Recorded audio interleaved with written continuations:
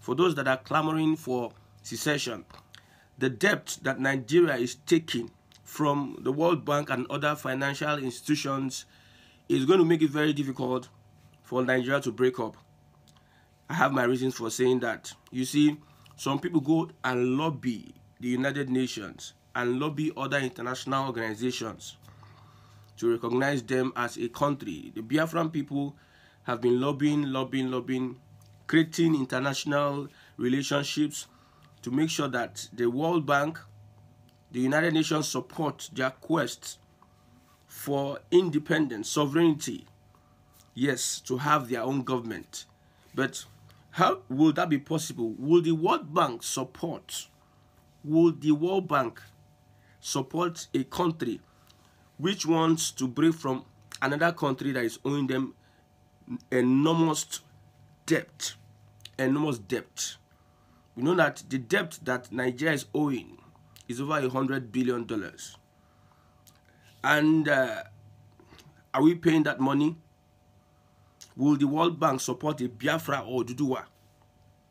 Will the world powers, will China, the rest that Nigeria is owing money, will they support the secession, the balkanization of Nigeria with all the debts that Nigeria is owing?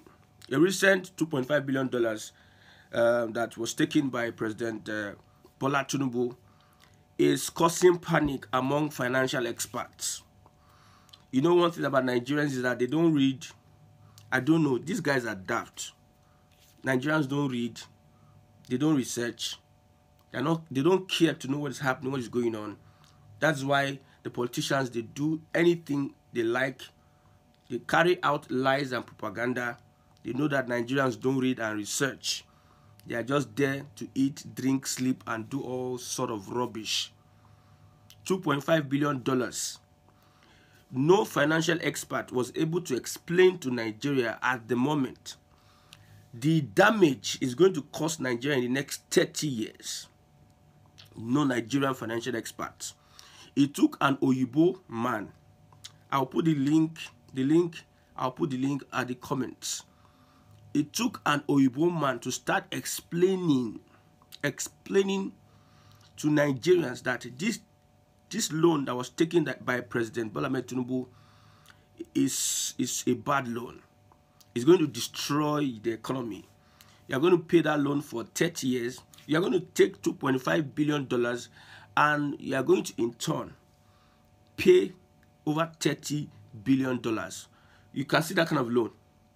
$2.5 billion was borrowed from the IMF. One of the conditions is that the first 10 years, you're not going to pay anything. You're going to start paying after the first 10 years. 1% interest on the $2.5 billion. Yes. Then after the first 10 years, you're going to start paying. And let's do this mathematics. You have 100 naira during Jonathan regime. You have 100 naira during Buhari regime. And you have 100 naira during Tinubu's regime. What 100 naira could buy during Jonathan regime, 100 naira during Buhari regime cannot buy it. 100 naira during Tinubu's regime cannot even attempt to buy it. Even now, 50 naira is useless. 20 naira, 10 naira is useless. So imagine now, we borrowed this money during Jonathan's time. From Jonathan to Buhari, let's say it's 8 years, or from Jonathan to Tinubu is 10 years. The link is going to be on the comment section. I want you to watch it. How this financial expert analyzed and explained the negative impact this current loan taken by President Bola Tinubu will have on the economy. Nigerians need to be enraged, but because most are daft, illiterate, and they don't know what they are going. Theirs is just to eat and excrete. There's nothing, they don't add any value to governance. They don't add any value to the environment. They don't add any value. They are just religious, blindfolded ignoramus. So, imagine as a businessman, I borrowed you $1 million during Jonathan regime. We know our currency is not dollars, it's naira. Let's say during Jonathan regime, a dollar is 150 to 1 naira. That means technically what I borrowed you during Jonathan regime was 150 million naira. Because if you convert the $1 million to naira, it's 150 million naira. And I told you that start paying me this money with 1% interest in the next 10 years. So from Jonathan to Buhari, let's say it is 10 years. Or yes, Jonathan to Buhari, let's just say Buhari, or we'll still come to Tinubu, it's 10 years. The exchange, naira depreciate. It now got to 450 naira. Let's use 450 naira for Buhari. So that means what they are going to pay me is 450 naira times my $1 million. I told you never to pay me for the next 10 years. Then after the next 10 years, you pay me with 1% interest. So what you are going to pay me during Buhari regime is 450 million naira. From 150 million naira, you are going to be paying me 450 million naira. Let's move with 1% interest. So 1% of 450 million naira should be 4.5 million naira. Or for the 4.5 years, 4.5 million naira. So 495 million naira, that's what you're going to pay me. You borrowed 150 million naira from me in the value of dollars. And I told you don't pay me until you get me. Now, it is left to you, left for you whether you use that money, utilize that money within that 10 years. Let me give some people the benefit of doubt. Utilizing that money within that 10 years can make you pay up your loan. But you know that Nigerian presidents, they are always they are always mismanaging funds. If we are not mismanaging funds, we will not be experiencing the weakness of the naira will not be that weak that we are plunging ourselves into debt. A president printed 21 trillion naira cash through Emefiele, and nobody is probing anybody. Nobody is even willing. It is the willing to hold these people accountable. Nobody. People that come and they promise everything during the elections. Look at the case of a president printing 21 trillion. No investigation, no forensic, no independent investigation, no nothing. Nobody is even. These politicians are not willing to probe corruption. Yet they start going all over the world and they will borrow, and Nigerians will be the ones that will suffer it. Actually, from Jonathan to Tinubu's regime is 10 years. Okay, let's use Tinubu's exchange rate. So I borrowed you 150 million, let's say $1, 150, $1 million, the rate of 150 is 150 million. Fast track to Tinubu's regime. And we are seeing that now naira is 1,700 to $1. $1 million as at 2015, Jonathan, and $1 million now. How much will it be? It's not 1.something trillion naira. 1.something trillion naira. That is the debt that Tinubu took from the World Bank. I'm trying to explain this as much as I can so that people can understand what is happening in Nigeria today. You are coming out to say the truth. You are being threatened. You see, until we have men and women that can die that can shed their blood because of standing for what is right, Nigeria, anything about anybody will not change. Nothing is going to change. You are there, you are afraid to see the truth. You are afraid to hold government accountable. You are afraid to fight for your right. As a human being, God gave you the right to life. As a human being, you are afraid. You allow evil people occupy positions of power. And these people now They are evil. They cannot give what they don't have. What they are going to give to you is evil. The leadership you are going to get is going to be evil. They cannot give what they don't have. You sit down there lackadaisically, nothing, no impact. You are afraid to stand on your feet and tell the truth. One thing I like about Igbos of then, because Igbos of then can't be compared to Igbos of now. We have many Efulefus that are Igbos. We have many, I don't understand. The real Igbos were those of our fathers that stood and fought for what they believed in. These are the real Igbos. These guys had no fear. They are people of integrity. People of integrity are not afraid to die because they know they are standing on righteousness and integrity. But when you see people afraid to die, afraid, they have a lot of baggage. They have a lot of baggage with them. It is the corrupt person that is afraid to die. The righteous man is not afraid to die. Those days we have our forefathers who were Christians. They were willing to go sacrifice themselves for the gospel because they were standing right. How many of our pastors will be willing to tell the truth? Because they are in the flesh. They are looking at their congregation. They are not looking at Jesus. They are not looking at God. I'm sorry I'm using Jesus here. I'm a Christian. Those of our forefathers were brave men who could stand and tell truth to power. Look at the Ganifa and me. I envy that man so much. He's already ready to die the next minute because he wants to stand for the truth. People think that if they die, they are missing. No, you die as a man of integrity. That is the best. You die as a man of truth, standing for the truth. That is the best. Do you think that life ends here? You close your eye and sleep. You close your eye and sleep. And you find yourself somewhere else.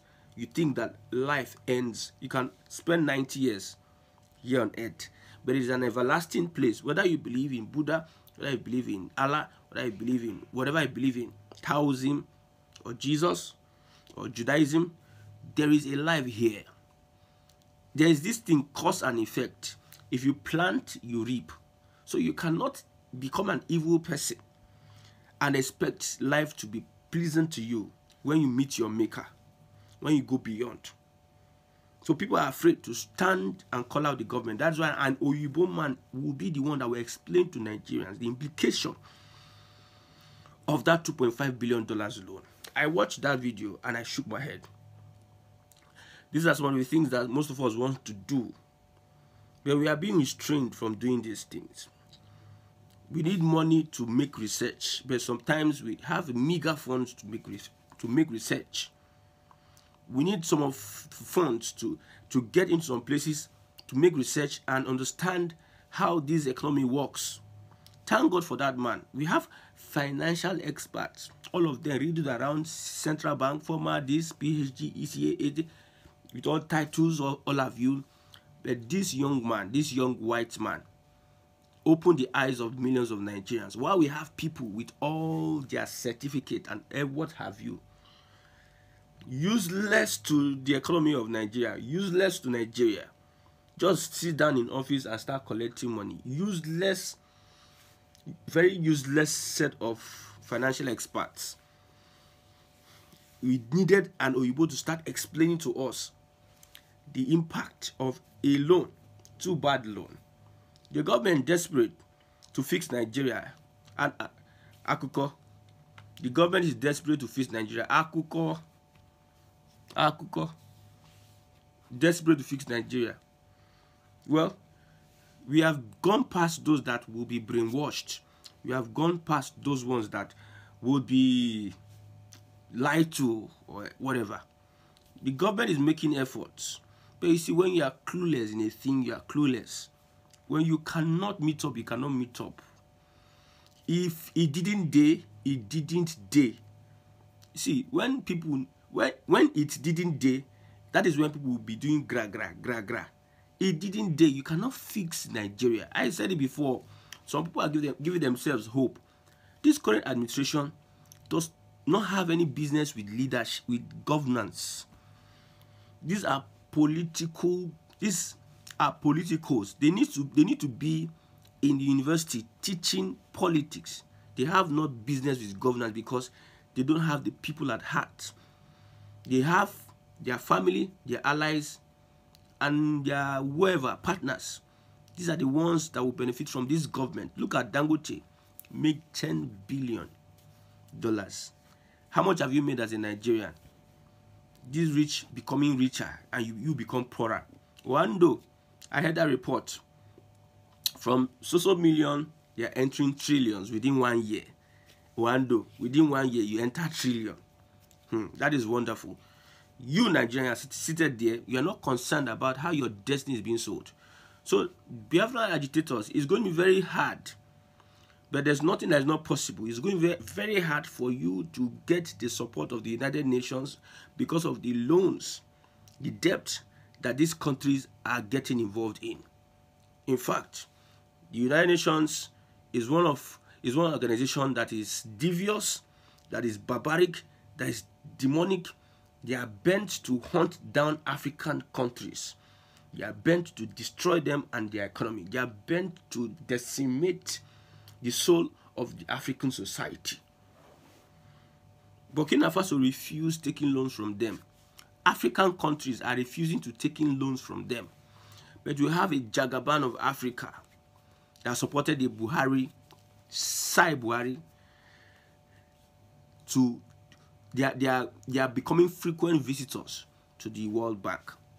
So we are going to pay this money, and the brighter side should be that our currency should better improve. The brighter part should better improve.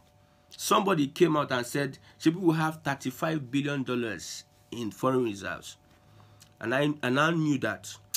Not that I knew, I already know that Nigeria does not go to school. I will not even explain that to you. I'm not a financial expert. But it took me painstakingly. I had to sit down to understand what foreign reserves. You have 35 billion foreign reserves and you're taking that kind of loan. I understand that as a businessman, you have money. Loans are okay. It's good to take loans to do business. I understand that. But there are loans you don't take. I made an analogy. $2.5 billion under Tinubu's regime. Compare it to $2.5 billion 10 years time. Okay, you agree, you are hopeful that the Naira will come down. My brother, don't deceive yourself now. See, the government has tried to play you, go here, go there, go there. They wanted to increase fuel. They look for stories, scarcity. Marketers do this. Hey, let's leave it here. 600. From 600, 800. They now brought in Dangote. Dangote do this, they do that. They went front, they went back, they went everywhere. All of them just back. When they come to talk at the media, it is you they are talking to. But do you know what happens in their closet when they are having meeting? Have you been to Sheraton? Have you been to Echo? And see where these big men have solid meetings that you will never know of at your back. You will never know of those meetings. That's where they strike the deals in the middle of the night. So they come to you, they play you propaganda, and they go back into their room. What will be constant is that everything will be increasing. That is what is going to be constant. But that go to this, that go to this. Now they peg it at 900 something. This one, that one, market at this, market at this, market at that. They peg it at 1,015 naira, 1,150. Some people are buying 1,200. They are deceiving you and you are there. I want to prove to you beyond all reasonable doubt that this system will not work. The United Nations, IMF, World Bank is holding Nigeria where you know good. Where this IMF is holding Nigeria, my brother, you know good. It's no good. But we have clueless leaders that don't care. Now, these 10 years before we start paying, Tinubu will be out of power. Some of these guys that plunge you into this debt, they will have lived their lives. They will be in plenty. While you will be taxed, more taxes. They will tax you and tax you and tax you to the extent that you will not be able to breathe anymore. While they're becoming richer and richer and richer. That is the reality of the Nigerian people. I pity for Nigerians of this generation. More reasons why I'm saying I'm moving for regionalism. If it's going to be possible, let's look at how we are going to balkanize. The system is already rigged against the average Nigerian. It's already rigged against you. The system. Should we now want me to talk about Nigeria? Let's talk about Nigeria. Let's expose some of the things that is going under the bridge that you don't understand. The more you look, the less you see. So you think that 1,700 naira that it is now, by the next 10 years, it's going to come down. They play with the World Bank. I've not told you every other requirements, every other things they told the Nigerian government. I've not told you that one. You watch that in the video.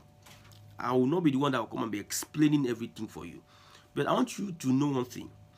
Build yourself to an extent whereby your conscience will stand with your maker and say, I've tried my best in speaking the truth and nothing but the truth, because eventually evil does not stand the truth. And when evil is in power, they will make sure they hunt down the truth. But you know one thing about these things I've understood? The more you bring down the truth, more people arise. Nigerians, arise, O compatriots. It is the call to come and obey and stand and fight for your existence, your right existence. You cannot sit down there and some people sell your future and the future of your children. You were buying bread 100 naira before, now it is 500. That extra 400 they are taking from you, they are paying it back. It is you that is going to pay that money. They don't pay anything. They don't lack anything. They get all their remuneration. They get millions. They have access to funds, grants, and everything. They seize your... Look at Wiki. You want to start seizing properties in Abuja. At the end of the day, when you find these properties, you might go and find it in the hand of a government official. People are just carrying money, looting money every day. Thousands of dollars are just leaving the country every day. People want to make sure that they destroy Nigeria. And you are seated there. You are praying, Lord, help, Lord, help. Faith. Without faith, it is impossible to please God. But faith without work is dead.